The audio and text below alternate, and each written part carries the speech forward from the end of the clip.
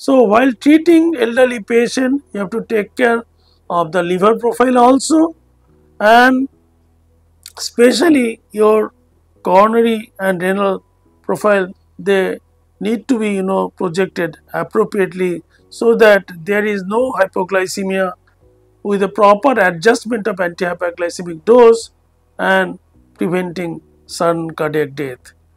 Regarding retinopathy, it is injectable GLP-1 array which may be responsible, especially injectable semaglutide, for this proliferative retinopathy, but this is not available till date in our own country.